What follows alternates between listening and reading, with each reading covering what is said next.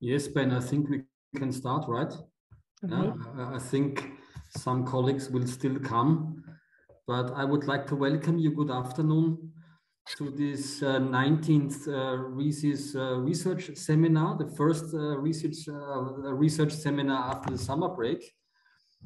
And I welcome you today to this seminar on behalf of Benedetto Lepori, who is usually coordinating the seminar series, but cannot participate today. So I will guide you through this session. My name is Thomas Jangel, and I am in RISIS responsible for the centralized access to RISIS datasets. So I can also motivate you, if you don't know the RISIS datasets portal yet, you can come to it, propose your research, and you will get the data from us to conduct it.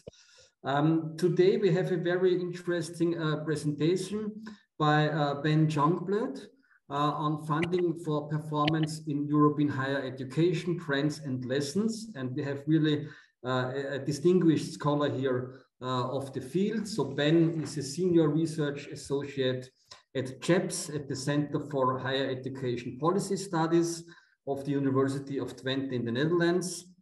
He's an expert on issues of governance and resource allocation in higher education economics, has published widely in this field and also been involved in many national and international research projects for clients such as the European Commission, but also the OECD and national ministries, of course, in particular in the Netherlands. Also, he was part of the team that developed U Multirank, a very important project in that context, and also in the RISIS context, as you may know, he is a national expert also in the RISIS-related project ETA, where he is a very important expert in terms of data collection for higher education institutions. So Ben, I'm handing over to you, and we are very much looking forward to your presentation. That will be around 35 to 40 minutes. And then we have two discussants basically today. Gunnar Sivertsen is, so to say, the invisible discussion today. He can unfortunately not participate, but Agatha Lambrechts will present his and her thoughts and remarks to the presentation. Ben, the floor is yours. You can share your screen. Okay. Well, before I do that, nice to see some familiar faces and nice to see some unfamiliar faces there. So thanks for joining in this webinar. Indeed, my name is Ben Jongbloed. I will entertain you for an hour and a half on performance-based funding. On the basis of a presentation that is based on a research report that is about to be published and that I will tell you more about. And one of the co-authors is also in the room, Ariane de Gallardo. And one of the clients is also in the room. I see Marc Goffard also among the audience. So I will share my screen now, and I hope you can have a look at my slides now. It should be okay, yeah? Yeah? Okay, so this is the title, as Thomas was saying. I'm going to talk about funding for performance in higher education. What are the trends that we see across the European member states and some other countries around Europe? And what are the lessons we can take from all this, in particular the lessons for policymakers like national governments or the European government, perhaps. So this is the title. Like I said, my presentation is based on a big study that we just finished this summer for the European Commission, for the DG EAC Directorate. It's a study that looks at performance-based funding and how its impact looks like in the different countries in Europe. The study also has a second question, which is whether performance-based funding in some way could be a useful or a reasonable instrument to apply to the national funding of the European universities that we now have seen appearing for a few years now. But I will not discuss that second question. I will only focus on the first part of the question. So what is the state and effectiveness of performance-based funding in Europe? I was overseeing this project for the past year and a half, but of course you can't do a project like this on your own. I was very much supported by a colleague of mine in ICF, which is a big consultancy firm based also in London, Cecile McGrath. And I was very much working together with two of my CHEPS colleagues, Harry de Boer and Ariane de Gallardon. And our project had a couple of advisors who looked at the work we did during the past year and a half. You see their names here. So this is the question. The question is, does performance-based funding work? And can it, and does it perhaps even in the future support the European University Alliances? Like I said, I will only focus on the first part of the question. So does performance-based funding work? I will abbreviate this with PBF. We're looking at the core funding of higher education institutions. That is the year-to-year funding that universities and other higher education institutions receive from their funding authorities, let's say from their ministry. And that is the funding that is the biggest chunk of the revenues of most higher education institutions in Europe, since they are mostly publicly funded. And we're focusing on all 27 EU member states. And looking at the effects of performance-based funding, we look at the effects that are obviously the ones that the national funding authorities go for, and the intended effects, but we also look at some of the potentially less desired unintended effects, just to see what the systems produce in terms of effects. This is a colorful picture that shows you all the countries that we looked at. And there's a couple of countries that have federal systems like Spain and Germany. And for those countries, we looked at some of the regions, not all of them. But overall, we managed to get a quite good mapping of the state of affairs when it comes to the core funding of higher education institutions. So we did a study, of course, starting with a decent literature review and looking at academic literature. So what can we learn from that, and what can we use from that to collect more information from the responsible ministries in the 27 European higher education systems that we looked at. So we did a study based partly on a survey asking the responsible authorities about the design of the system, the underlying goals, whether there have been evaluations of the system over the past, let's say, 10 years, and what the impacts of the systems have been on the various dimensions, indicators, if you like, of performance, and what that performance actually is in those 27 European member states. So apart from the survey, we asked people more directly, face-to-face or through online meetings in interviews to go a little bit deeper. And to go even more deep, we also try to look at the impacts of performance-based funding in 8 different European member states. So we did a couple of country case studies. We also did studies of the two European University Alliances, but I will not talk about that, by the way. And when we did those 8 more case study studies, we in particular asked about the kinds of evaluations that had been performed in the countries, the evaluations of funding systems and the changes in the systems that might have resulted from that. And part of this was inspired also by looking at the effects of funding systems in other countries beyond the European Union. Of course, the United Kingdom is a first candidate because they have a very performance-based research funding system. But we also looked at Canada, and we looked at United States to see what they have in terms of experiences.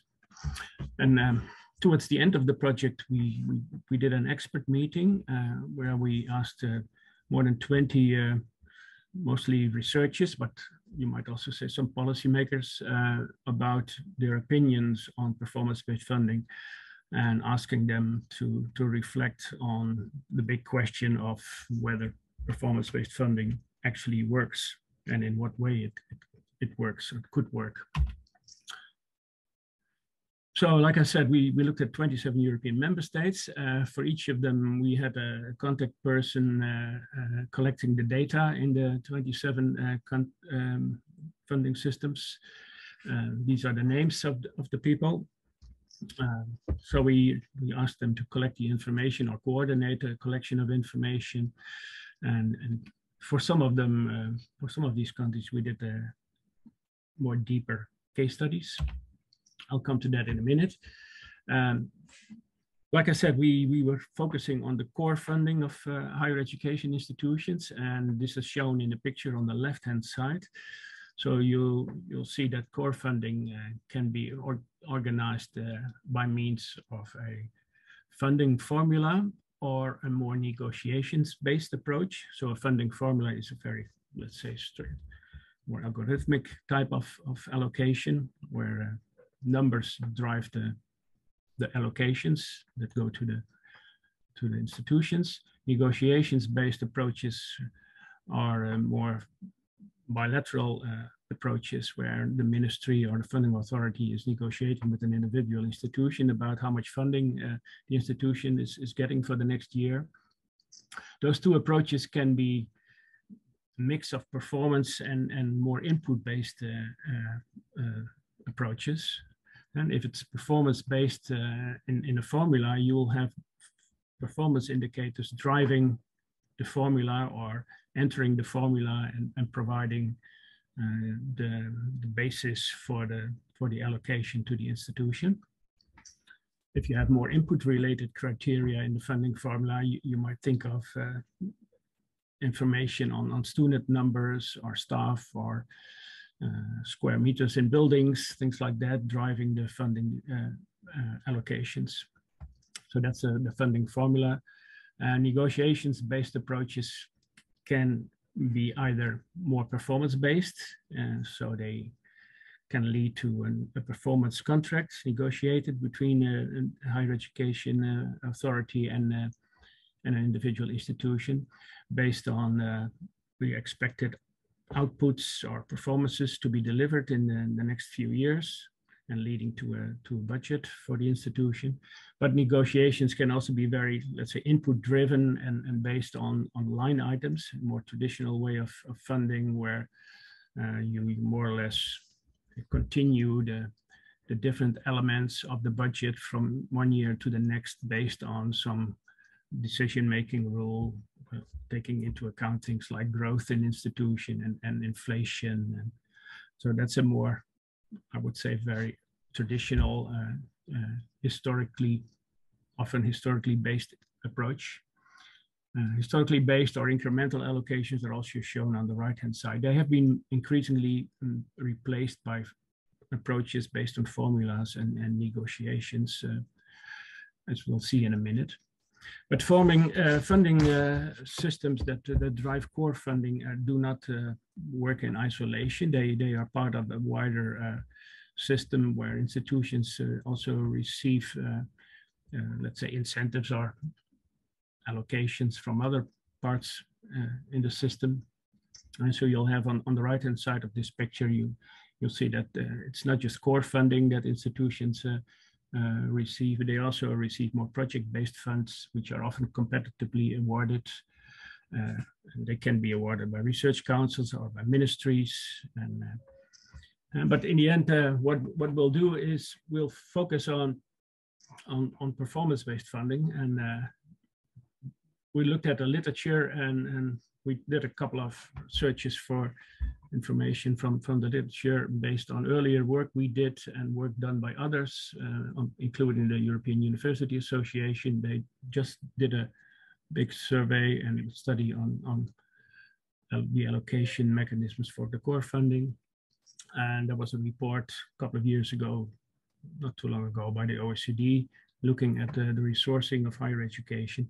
And all of this and a lot of other information gave us, let's say, the starting point for the study that we did, because we wanted to know whether the literature already could tell us a little bit about the impacts that one might expect from performance-based funding, the impacts on teaching and learning, but also the impacts on research and perhaps even impacts on what some say is the third mission type of activities that we also see in higher education. But what we found from the literature is that there's not a lot of studies on the impact of performance-based funding that you might say are very thorough or deep enough to qualify as a study that can lead us to general conclusions on performance-based funding. There is actually very little research on the impacts, so we cannot draw a very firm conclusion. So our study would hopefully fill that gap a little bit. There are, of course, quite a few studies on performance-based funding in research, because it's a topic that that was very much pushed on the agenda of policymakers by examples from the United Kingdom, where you have the research assessment and now the research excellence framework system that drives the research funding in universities over there. So there's quite a few studies on the impact of those systems for research, including in other Anglo-Saxon countries, but there's not a lot of studies on the impact of performance-based funding in teaching and learning. This slide shows you some of the literature that we uncovered, and most of this is from the United States, actually. On the top, you'll see a few references to Scandinavian countries. There's been a bit of research done on, well, quite a bit actually, on performance-based funding in research in Denmark and some other Scandinavian countries. Then there's been a bit of research done on performance-based funding in places like Finland and in Denmark. You'll see some names over there if you manage to read this, names like Kivisto from Finland or Agard from Denmark. But also my discussant, Gunnar Sivertsen, he's been doing lots of work on performance-based funding and research, advising governments all over the world on how to organize and design the system.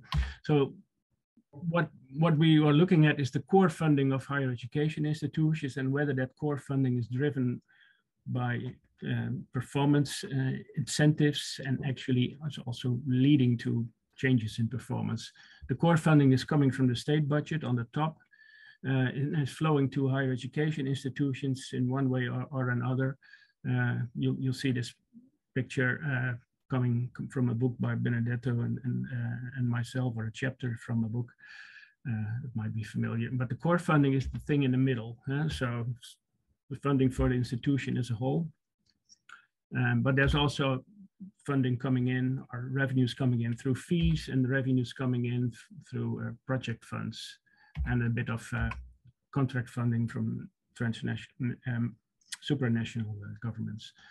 So there's three main sources of revenues for higher education institutions, and based on the ITER data and our own survey, we came to this overview of the three main components of higher education institutions' revenues.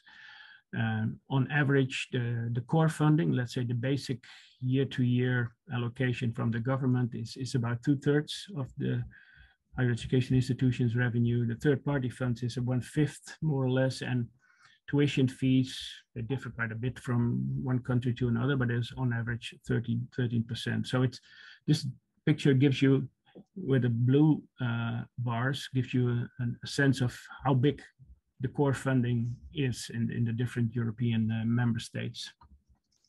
So the core budget is the blue bar, and third-party funding, and the orange one and the yellow one is the fees, which are particularly high in countries like Ireland and Croatia and so on. So I'm not going to dwell on this too long, because we are going to focus on core funding, funding either based on a formula or a contract, and that is performance-based. So where the funding formula or the contract includes measures of performance. So having incentives in place that would drive institutions or encourage institutions to pay attention to performance, perhaps. Performance-based funding can be used for education, for research, but could also be used for valorization or societal engagement, third mission type of activities.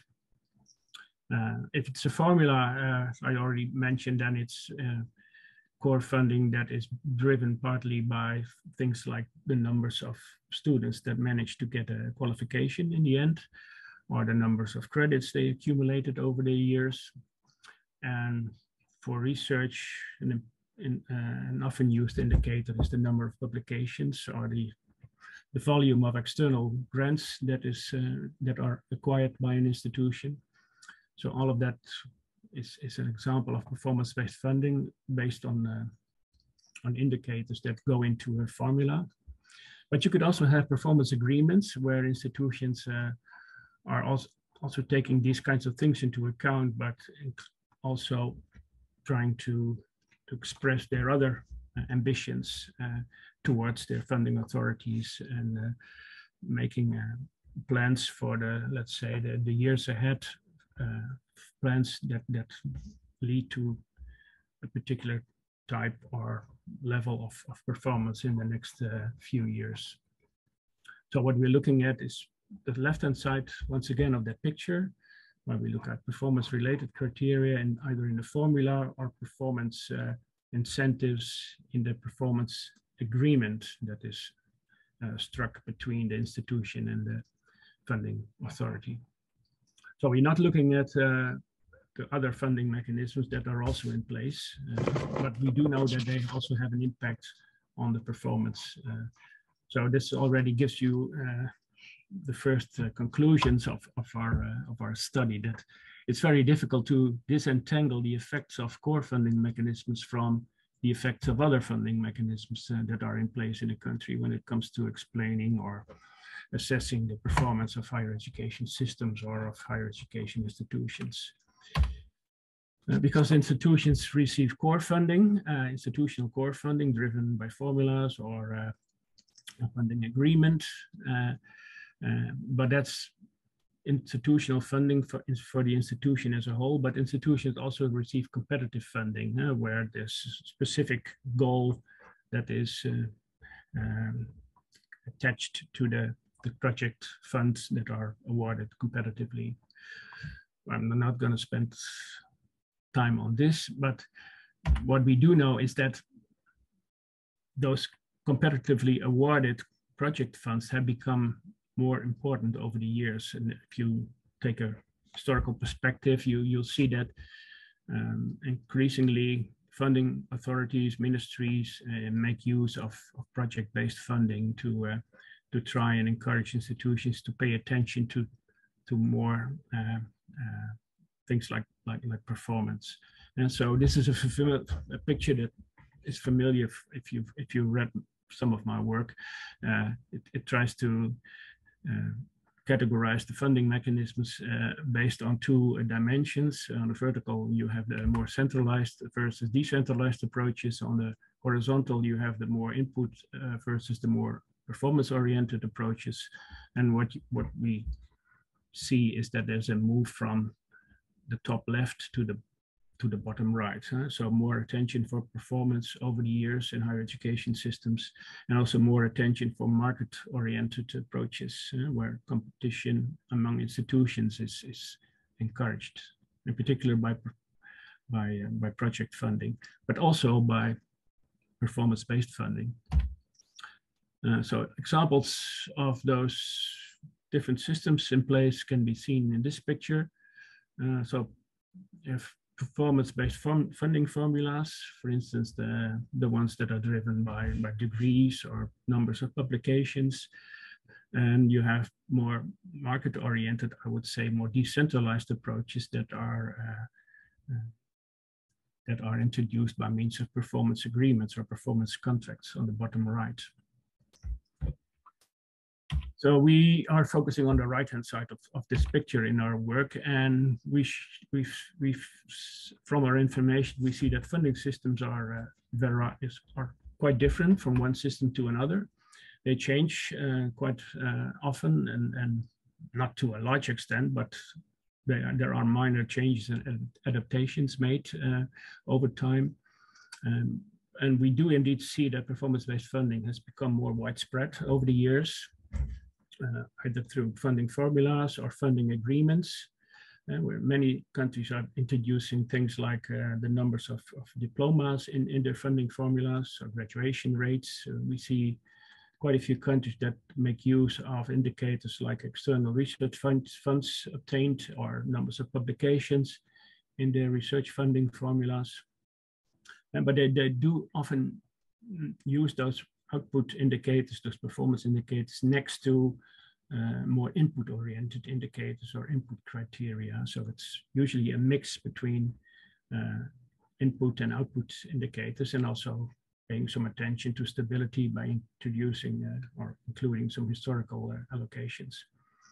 We do see that over time, countries have moved from more, let's say, uniform, centralized approaches that are, let's say, treating all institutions on the basis of the same criteria, towards more dialogue-based systems, where there's more attention in the negotiation about the budget, more attention for qualitative criteria and objectives. In our report, once it gets published by the end of the month, I hope, we try to picture this by means of a couple of graphs and diagrams. And this is the first graph. It shows you the types of funding systems that are in place, the differences between countries. So you'll see that countries, quite a few of them have a mix between the funding formula and a funding contract or some other historically oriented approach. You'll also see that countries have different sizes of the budget, of different shares of the budget tied to measures of performance. The blue ones are the countries that have a very high share of core funding attached to measures of performance. And there's quite a few countries that have increased that share of funding tied to performance in the past 10 years. But the Scandinavian countries really stand out in this picture. Flanders is another one. They have a very, very performance-oriented funding system in place.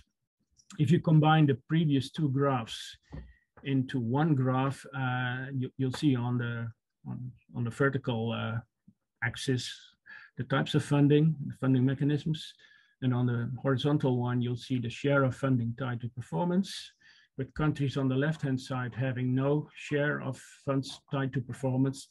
And those are the ones like Hungary, but also France. They don't have, as far as we know, and as far as they told us, they don't have any core funding tied to measures of performance. And on the right-hand side, you'll see countries, let's say the ones from Scandinavia, Flanders, Denmark, Bulgaria as well, that are very performance-oriented in their core funding systems, either through a funding formula on the top right, or a mix of a funding formula and a contract, which is the case in Denmark and Finland. The countries in red, so the 28 of them in this picture, they have seen their performance-based funding share increase over the past 10 years. So countries like Bulgaria, Finland, and Slovakia have increased the share of funds tied to performance. That's also the case for some of the other countries. So what we decided is we took 8 countries from this list, and we looked a bit more deeper into how they organized their performance-based funding system and what effects they have seen emerging from that, in particular the effects on performance. We asked those countries, the ones at the bottom here, Austria, Bulgaria, Denmark, Finland, Germany, Italy, the Netherlands, and Poland. We asked them, how are your systems organized and designed? What are the goals? What are the impacts on the different dimensions of performance? You might say the different missions, education, research, but also internationalization. And what lessons can we, so question number 4, I will not talk about that in this presentation. And what lessons can we draw from these case studies? Well, this is a picture showing the 8 systems and how they look like. If you look at the share of funding tied to performance, so they are quite heavily performance-based. Denmark, 85% of funds is based on measures of performance, like credits of students accumulated by student, but also bibliometrics and external grants. And that sort of things are driving the funds, in particular through funding formulas. But Denmark also has a so-called strategic framework contract in place that is negotiated and that also is paying attention to performance and trying to encourage institutions to draw, to express their ambitions for the next 4 years and to express that also in qualitative and also quantitative measures. So you'll see here some description of the 8 performance-based funding systems that we looked at, and then we asked the people in the country, and we asked them also to back it up with data and public and evaluations and reports. We asked them, what did you see as the positive impacts of performance-based funding in your country on the dimensions of education, research, and internationalization? And on the top row, you'll see that there's quite a few countries that manage to report positive impacts of performance-based funding. There's more attention, at least, paid to student performance, and also improvement in degree completion in some of the Scandinavian countries,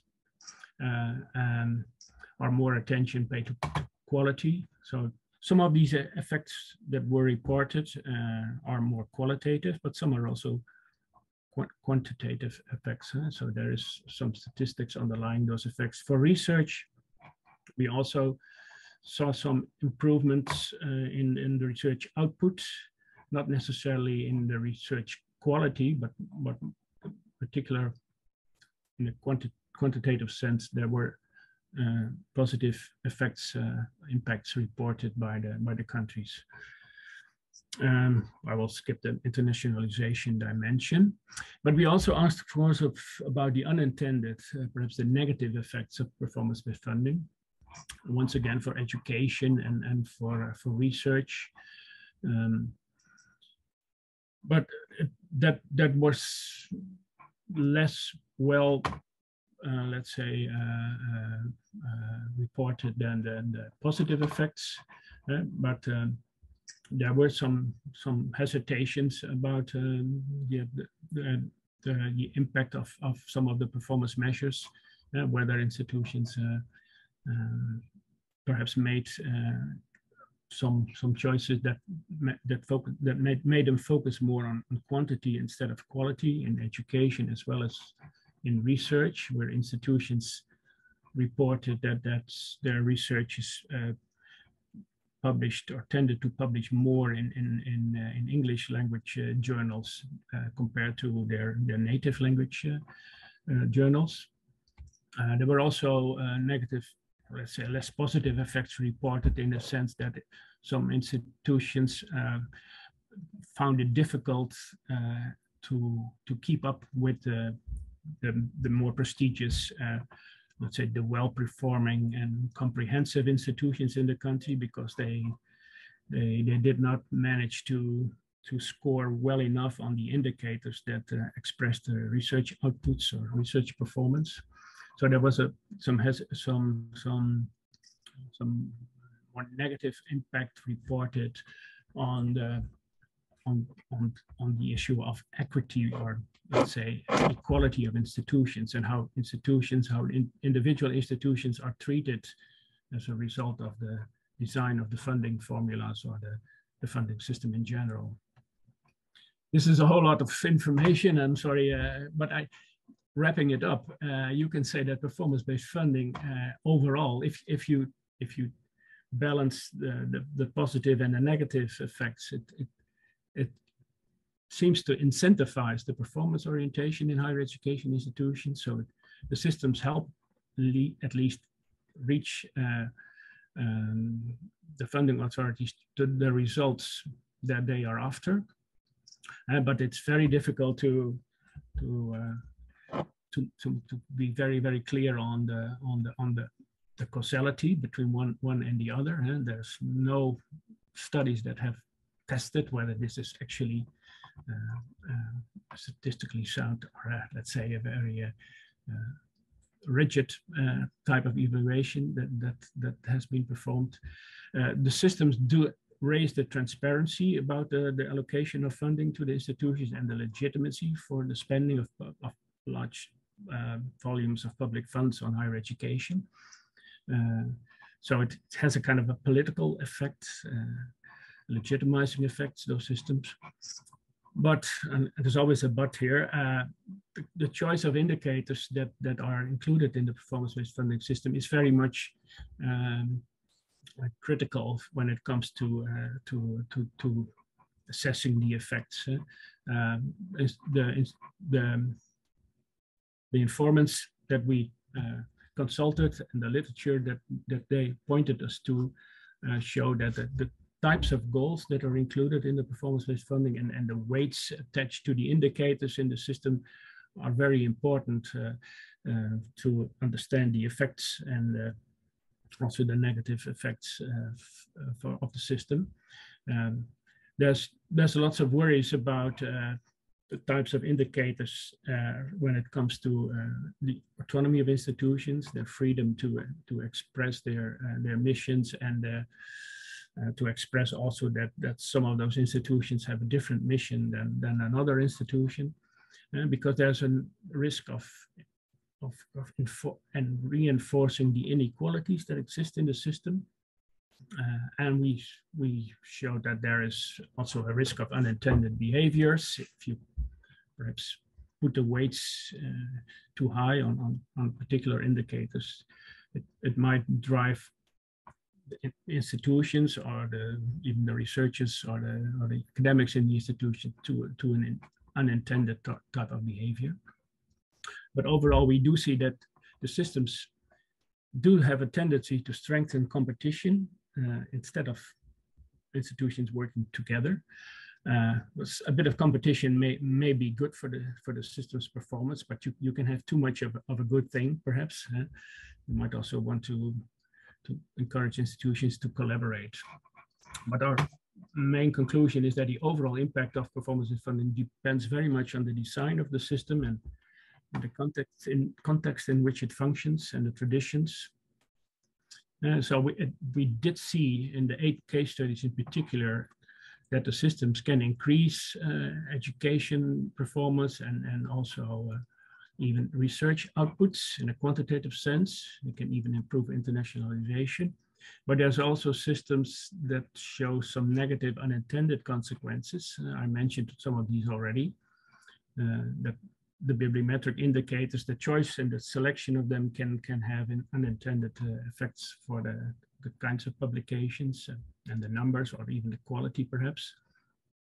That the second bullet is really important, that institutions sometimes feel that they are placed as a disadvantaged position compared to other, let's say, more well-established big institutions sitting in big cities in a rich, more, let's say, well-to-do environment. So there's a really risk that a uniform funding formula can reinforce those inequalities between institutions.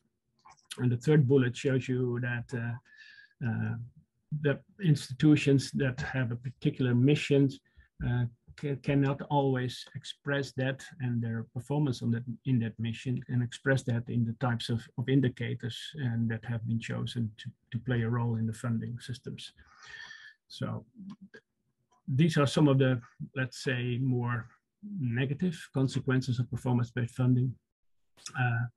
And we did see that quite a few of the 27 European member states went towards a more dialogue-based funding system, where more and more countries try to introduce, at least next to the funding formula, something like a performance agreement. It can have different names to improve the performance of institutions, but also to encourage institutions to think more critically about what they want to achieve for the next few years, and do that in a dialogue with the funding authorities.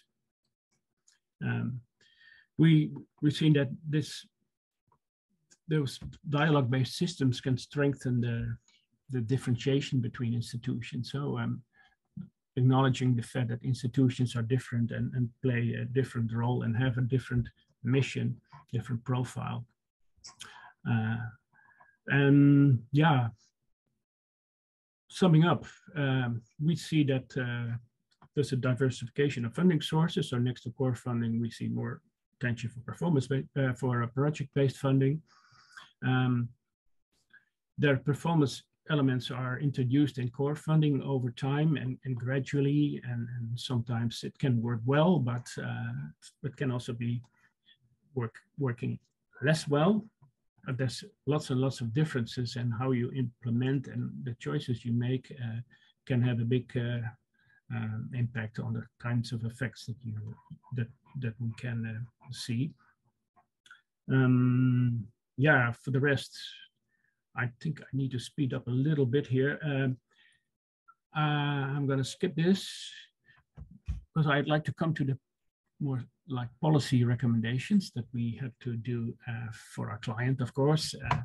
Our study was not just stock taking, but also meant to come up with policy recommendations. So we can hopefully learn from studies like this about how to design funding mechanisms and what kinds of elements you should have in place in systems like that. When it comes to designing funding mechanisms, it might make sense to think about the three ingredients that are listed here, with a stable core funding that gives institutions some autonomy, can be tied to performance agreements perhaps. A second element would be a more performance-based core funding element that rewards institutions on the basis of past performance. So giving them some incentives to go for the kinds of performances that the funding authorities have in mind.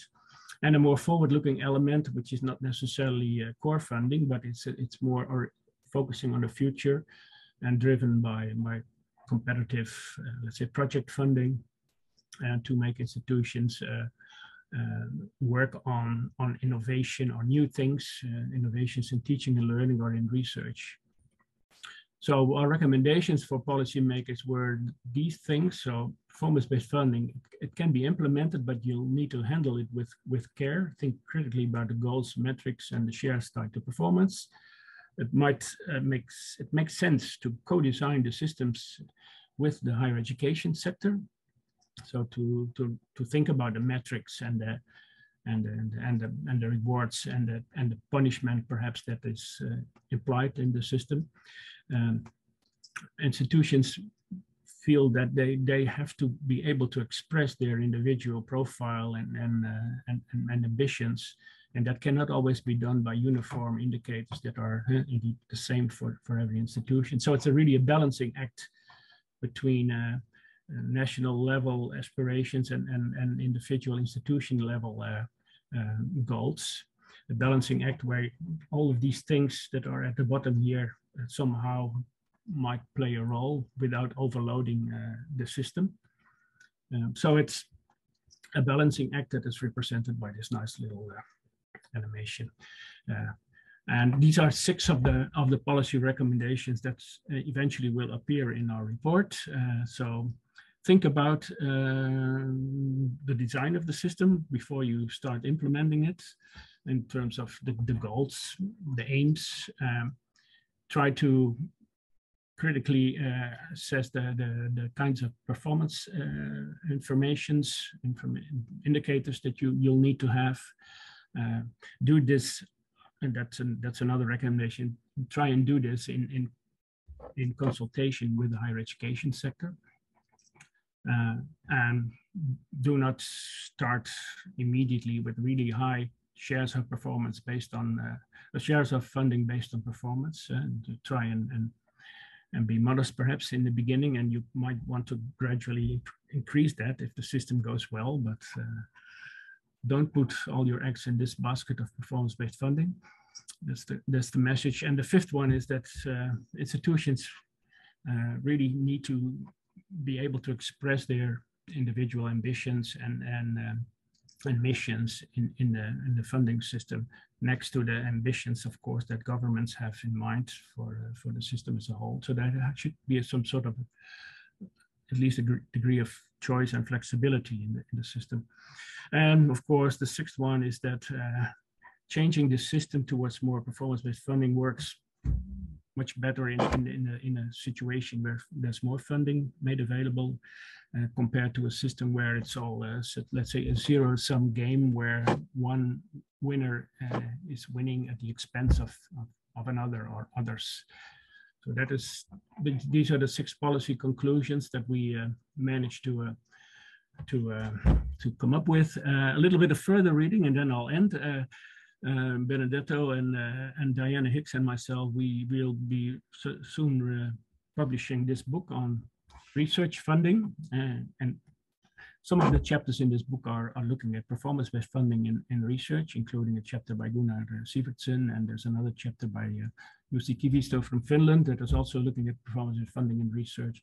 So this is a little bit of publicity for the book when it comes out. If you'd like to read it already with at least some preprints, you can go to this website. So thank you very much for your attention. Sorry, it took a lot of time, but looking forward to the discussion. Thank you. Thank you very much, Ben, for the very highly interesting presentation. You stayed in time almost, so it's not big of an issue. And I would like to hand over directly to Agatha for providing us the comments from Gunnar Sivertsen and yourself in a short discussion. Thank you very much, Thomas. I hope you can see the slides. As I say, I'm stepping in for Gunnar, so this is largely built on his input, and we've had the privilege to see the report, which hasn't been published yet. So the comments are based both on the slides and the report itself. So first of all, some general comments. We both felt that the study is obviously going further than the earlier overviews that are available in Europe, updating it, but also extending, combining the information based on sources from all the EU countries. And it couldn't be done by a better team. We felt that the report efficiently combined the deeper understanding of the variety of funding systems and how they work with the wise practical policy advice. We really liked this bit that, as you say, came up in some of your previous work as well, Ben. Let's see. Am I in the right place? Yes. So some comments, questions for discussion. I don't expect you to be able to respond to all of them, so please be selective in what you want to take up. So we thought that it could be linked to those 6 recommendations that you shared at the end, but in particular the number 2, 4, and 5. So firstly, the recommendation on the smart performance measurement systems. If you could perhaps elaborate here what the term means in this context, what information should be collected and published where. Do you think that basic data should be transparent, or should it only be presented as statistics and indicators? Is the information, should the information be shared between the funders and the funded institution? It should be transparent amongst all the institutions. Is it a value or an effect of the performance-based funding systems? Formula-based systems standardize information to provide comparability. Negotiation-based system prioritize types of information for individual agreements with individual institutions should both be provided and made transparent through the same smart system. And then finally, some formula-based systems apply the indicators directly, while other systems use them to inform evaluations and decisions on funding awarded. Do you feel there is a need for the distinction to be made in the study or follow-up study in the future, and recommendations? In relation to the fourth recommendation on the tying of a relatively high share of core funding to measures of performance, have you found a basis in the data that would say that even small shares affect the strategic priorities and performance outcomes at the higher education institutions? And if so, should the recommendation instead state that high shares of core funding based on performance should be avoided? Is there a basis in your data set to differentiate between education and research when it comes to the share of performance-related funding? Is education easier to support with this type of funding? Do some countries separate the funding streams for education and research within the performance-based funding model? And finally, in relation to the fifth recommendation on the degree of choice, Gunnar,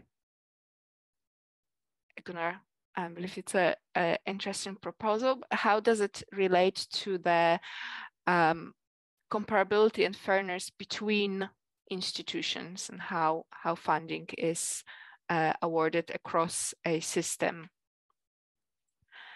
And finally, a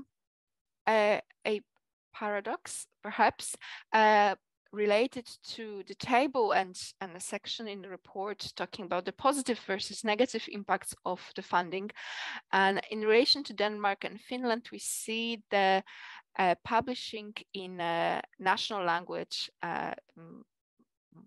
decreases in Denmark and Finland, and it's seen as a negative impact of performance-based funding. But in the report, improvement in internationalization is mentioned as a general positive effect. So we can talk about publishing in English as a element of internationalization of research. So there is a positive and a negative feedback of the same. And it's particularly interesting in the case of Denmark and Finland because in their system they support explicitly publishing in the native language, which is rarer in other European states. The two countries are part of the global trend towards internationalization in publishing in English, although not at a higher speed, but it seems to still be at the cost of publishing in native languages, which, as you know, can be problematic, especially in relation to policy impacts of research. And that is all. If you'd like to respond to any of it or not at all, or just use any of it as a starting point for the follow-up discussion, it would be great. Thank you very much. Thanks, Agatha, for the compact discussion. And Ben, you want to react to it? I'm quite sure. Yeah, thank you, Agatha, and also indirectly thank you, Gunnar, for all of these comments and also implicitly suggestions for further research. Indeed, there's a lot of comments you made. You mostly, or you explicitly only focused on the policy recommendations. This is great because, well, our research is supposed to indeed contribute to policy making, to make others aware of the benefits and the risks of performance-based funding, and others being policymakers in national governments, but also in European level governments. So about those policy recommendations, they they are just as good as the information or the evidence they are based on. And I said in my presentation that there is not a lot of solid research that you might say is an evaluation in a strict sense of performance-based funding available. There are very few studies on the impact of performance-based funding, and what we had to work from was information given to us by national policy makers, perhaps people in ministries, and of course we could not base ourselves fully on that. We also asked them to come up with the evidence in the forms of any documents, reports that have been published in those countries, and even then we could not fully expect to tell to be able to make a story out of that. We also asked our experts in the field to focus on and to discuss on what we originally found halfway through our project. So we asked quite a lot of academics in Europe, and the ones that know about funding, and you can find their names in the report when it comes out. And we asked them also to reflect on the impact of performance-based funding. So we did not simply believe everything that we heard from our informants or that we read in the reports. We tried to test this or triangulate this with information from others.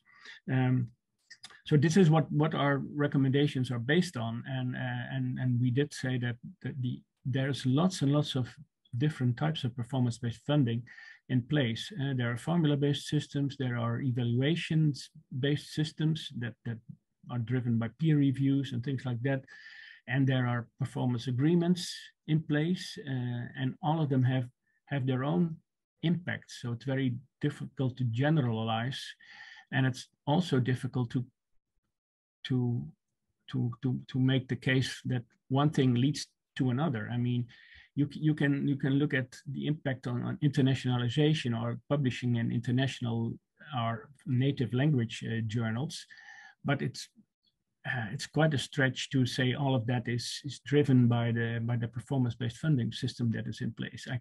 I think in particular when it comes to research, there are other incentives at work there, but they can be strengthened by the type of funding formula in place, or the type of funding agreement, or the evaluation system in place. Yeah, when it comes to your questions about the design of the performance-based funding systems, so what information should be collected, and what does smart performance measurement systems mean? Actually, I think when you design the system and you want to decide on the kind of basic data that is included in the system, you really need to think about the objectives that the systems of funding has to go for, and in what context the system is going to be functioning. So the word smart in the smart performance measurement system, I think it in particular is meant to come to a recommendation that kinds of indicators and the number of indicators is a very critical thing to to decide on, and that needs to be done in collaboration or in consultation with the higher education sector, because you can make really unfortunate, let's say, choices when you decide on particular indicators. It's some of those systems and information that we received leads us to believe that there's a high risk of strengthening the inequities in the systems and the inequities between the different institutions.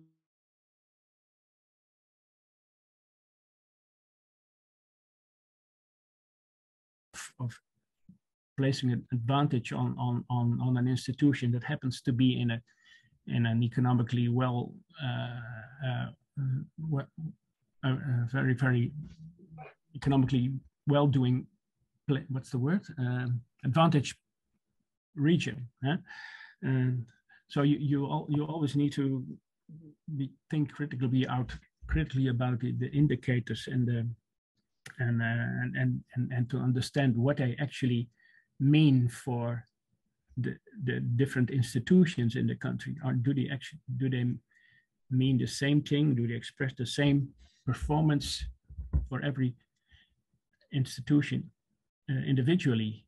You can have an institution that is primarily catering to students from the lower socioeconomic categories in your population, and that institution might find it very difficult to raise the performance in terms of student achievement, whereas an institution in a more well-to-do area is that is having a lot of resources from other places, that they can be doing much better.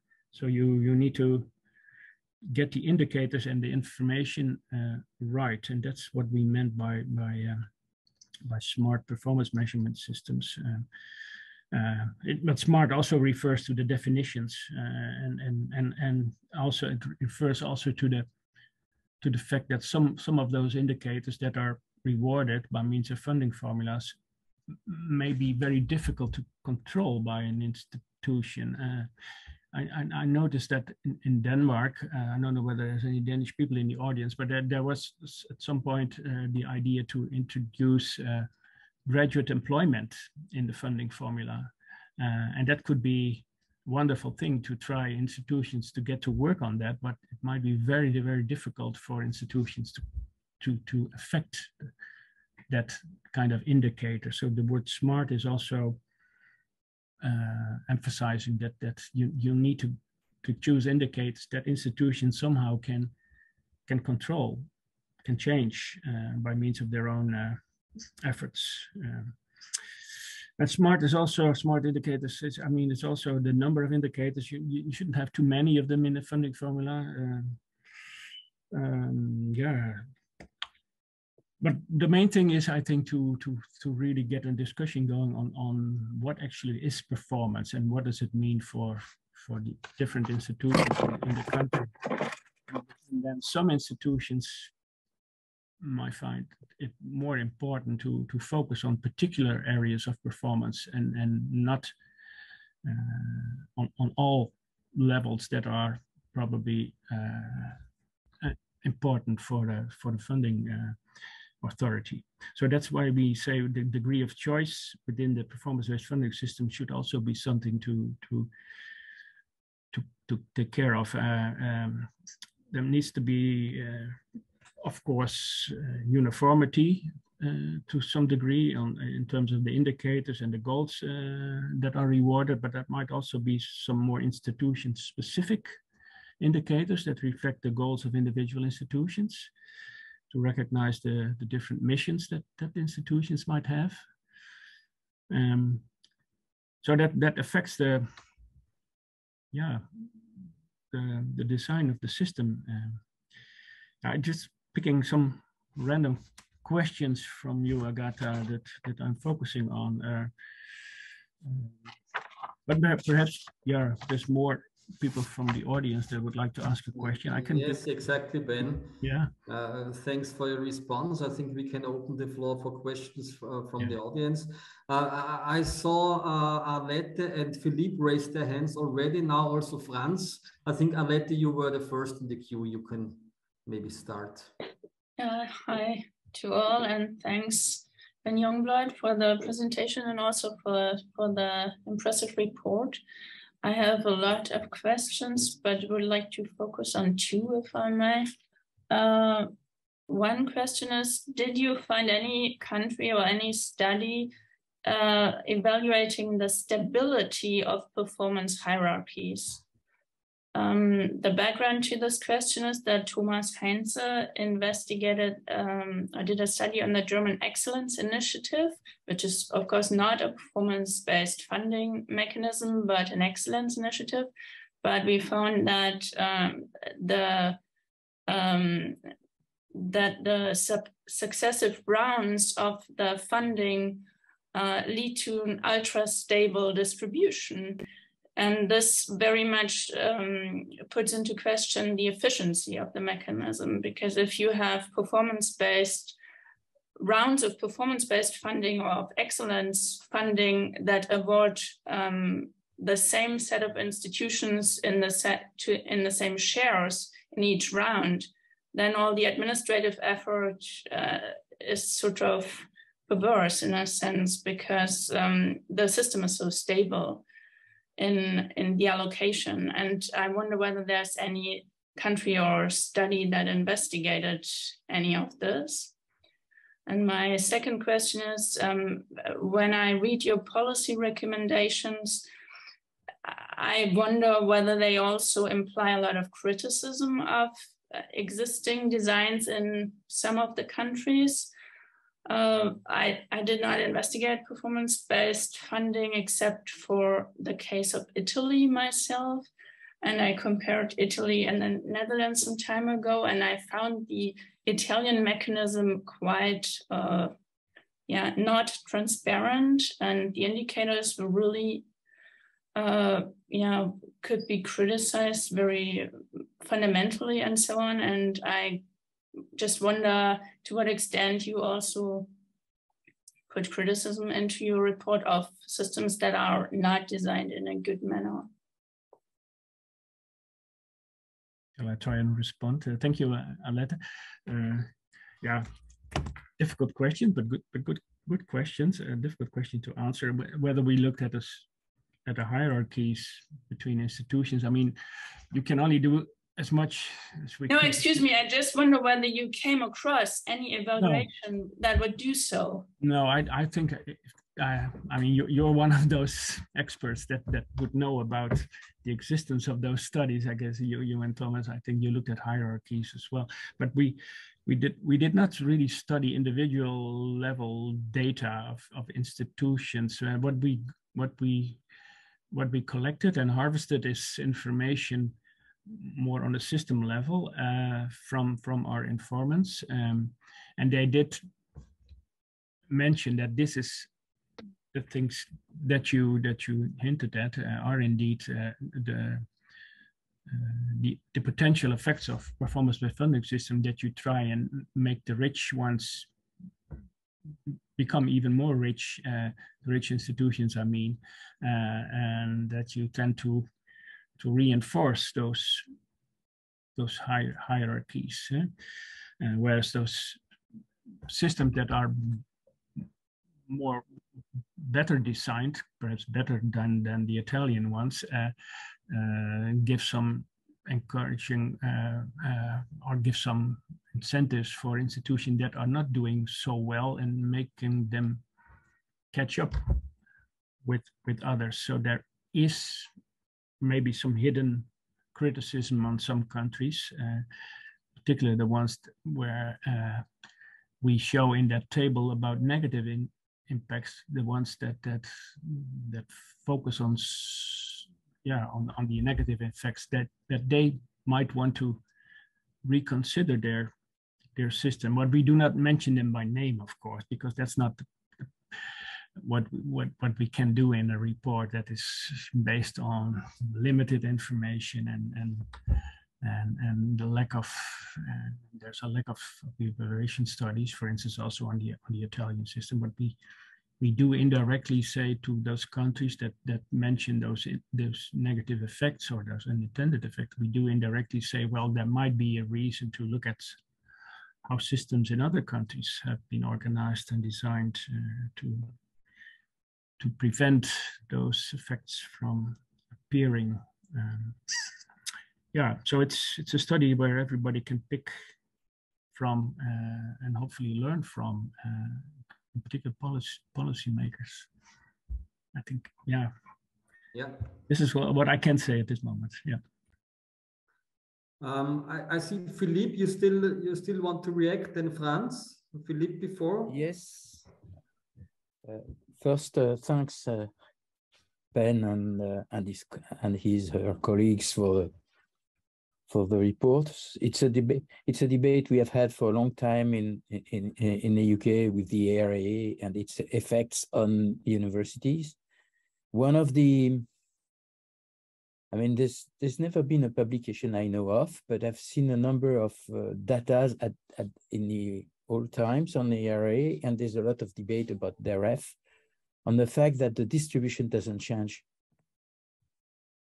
So distributional effects are very limited, only on the tail. So the lower end may suffer very much. This is what we saw when we looked at the data, when we looked at the, collectively at the data on the ARA. The top didn't change, even the middle didn't change.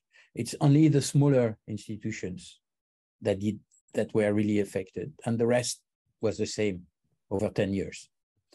So in the new systems, we looked at the results of the ref over the,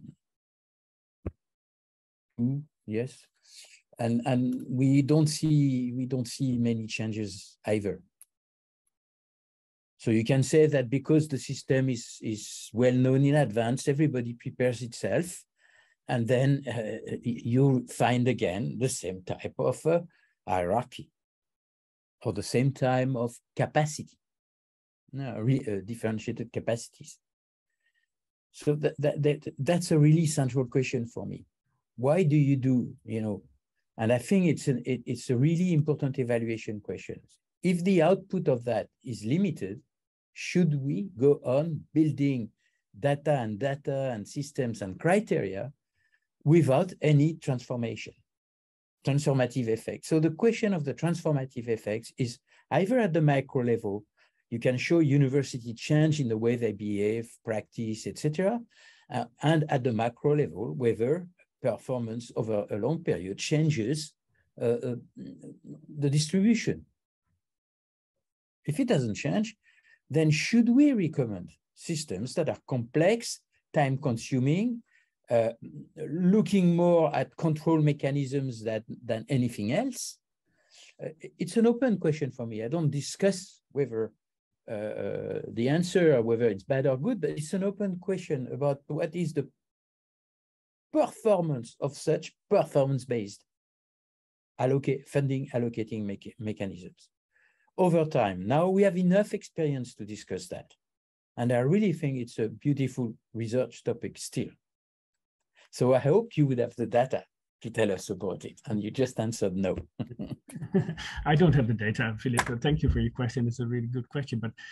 And that's why I think evaluation studies are so important, because they can focus on what a system like this one in England, REF or RAE, what's actually costing in terms of transaction cost and administrative workload, and what it is actually producing. If it doesn't produce anything like change, then you might say this whole REF system is a big, expensive accountability exercise, which is not driving improvement. So you may question all of that, but our study did not,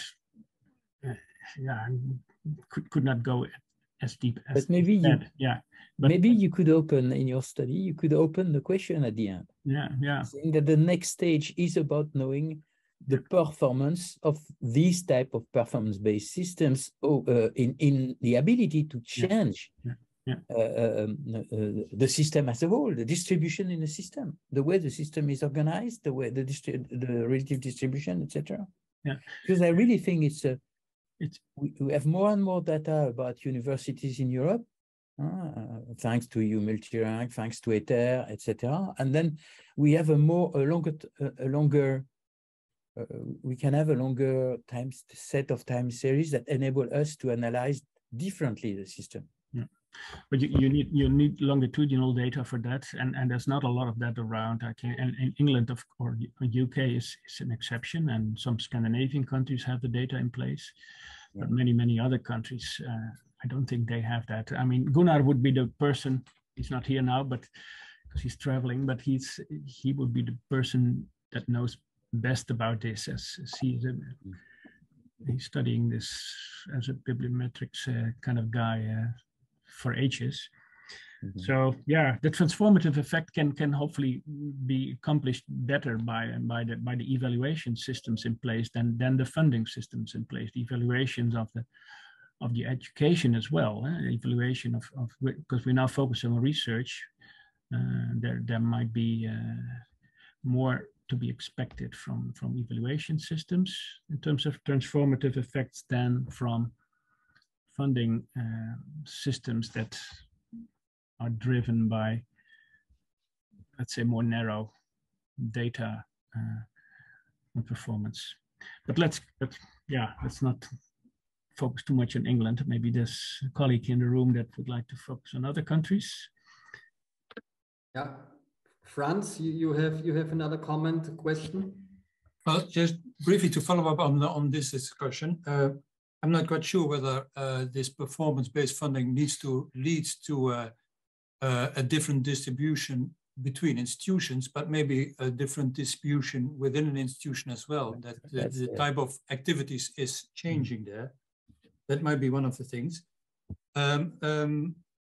And one of the things, of course, these changes are quite incremental. I mean, the volatility of this funding system is seen as a great threat to the system.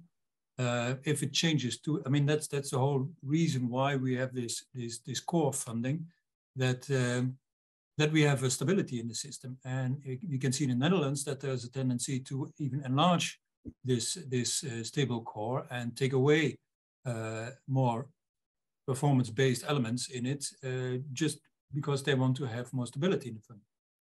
But that's just a reaction to the previous discussion. I wanted to make a point on what is performance of the institution. Is the effectiveness of the processes, be it the teaching process, as we can see, for instance, in the Netherlands, where you can look at number of degrees, stuff like that, or is it something different in the new challenges that the institutions face, like equity? And Ben hinted already a little bit on it, that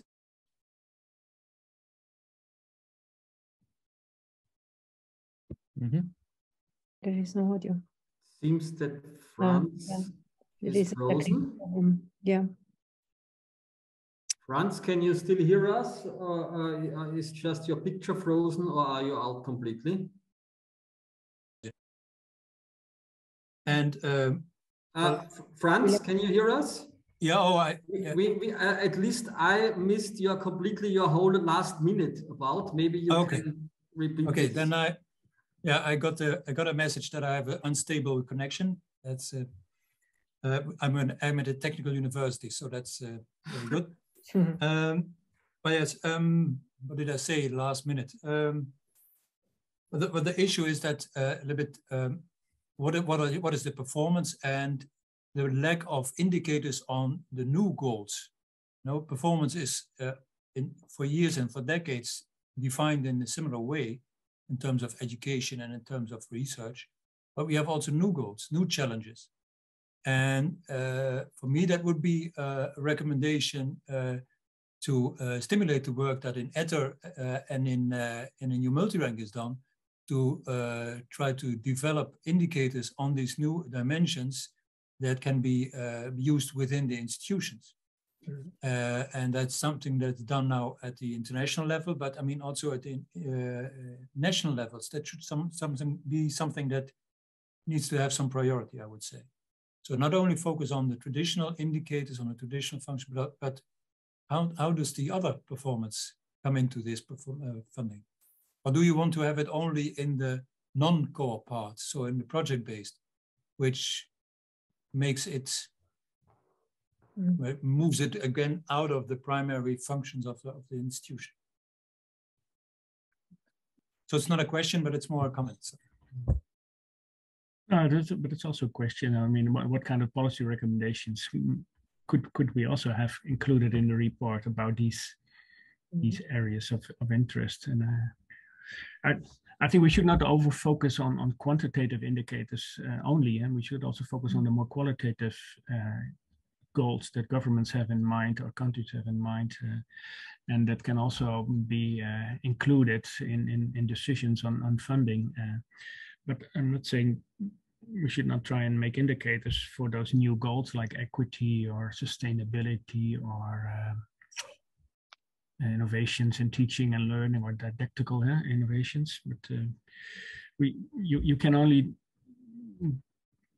do you can only do a bit of work on finding indicators for that. But I agree. You have to really think about what are the kinds of performances that we as a country would like to achieve, or we would like to have the institutions achieve, and that's why I came with that first recommendation on you have to think about the goals of the system.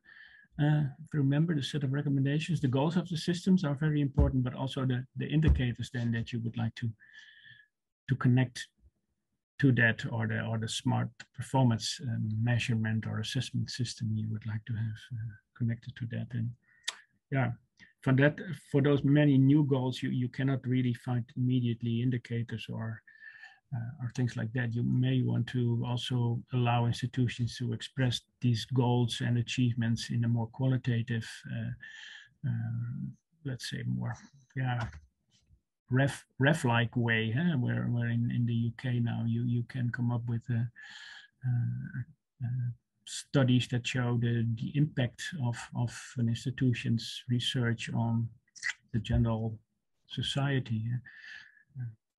So yeah, thinking about what actually is performance is really crucial, and that's something that is different from one country compared to the other. Yeah. So yeah, for the rest, yeah, thanks, Frans. We can discuss this because you are my next door neighbor. We can discuss it much further. Thank you. Are there other comments, questions from you? Yeah, Eric.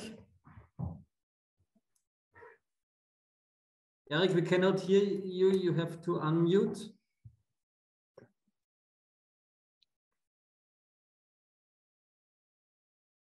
Yes. Yes. You hear me? Okay. A short comment. I see that France has no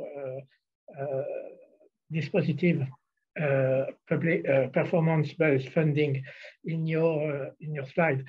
It's not totally exact. There are, if you take the beginning at the beginning of the date at 2010, and you consider all the decade, we have strong policy in France in order to encourage performance-based funding.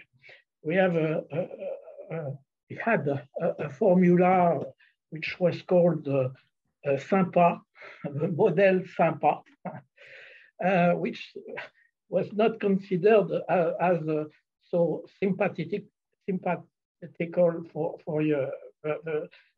the university.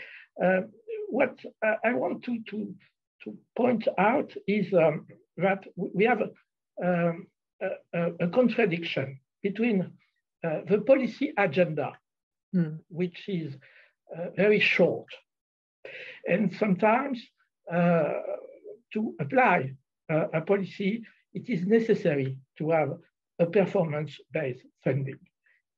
If not, it's considered as a word without any impact, and it's not a policy. But at the other hand, for the establishment, for the university, there is a great inertia because of the structural